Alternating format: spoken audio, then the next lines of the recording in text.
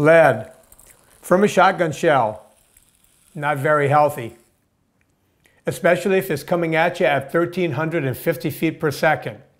But let's face it, if you ate lead, it still wouldn't be good. You would get lead poisoning. You know what other kind of poisoning you could get? Titanium dioxide. That's right, titanium dioxide. Usually you find it in paint, sometimes in sunscreen. You know where else you can find it? In most multivitamins. That's right, they put it in there just to whiten the stuff so that they can go back in and put in some kind of orange color. You see, they think we're dumb. They think, ooh, if it's orange, it's got to be healthy for you. So that's why they put titanium dioxide in. I created a vitamin, Pure Vitamin Club. You know what it doesn't have?